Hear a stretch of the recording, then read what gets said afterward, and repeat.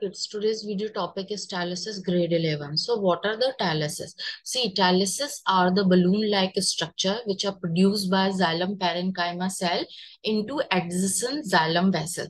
So these are the xylem parenchyma cell.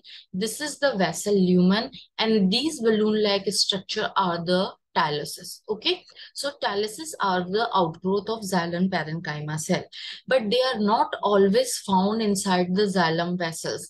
They are formed during some particular condition like drought or infection. Okay, so if there is a drought, these Tyloses fall down and dam up and relieve the stress of the drought. Okay, there are some other function of these Tyloses also.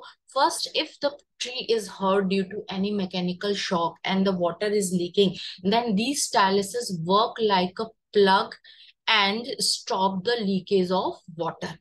They prevent the invasion of pathogen through vessel or trachea. See, what is the function of the xylem? That they transport water to the leaf. But sometimes bacteria, soil bacteria enter inside the root, and from the xylem or water transport, they can reach up to the upper part of the plant. So from stopping their infection and spread, these Tyloses are formed and block the way of these bacteria or pathogens. Okay, next is assist in the formation of hardwood from sapwood. How they store resins, gum, tannins, and many ergastic substances. So because of these substances, the hardwood become dead, hard, and it's durable. Okay, it also provide a good odor to the wood.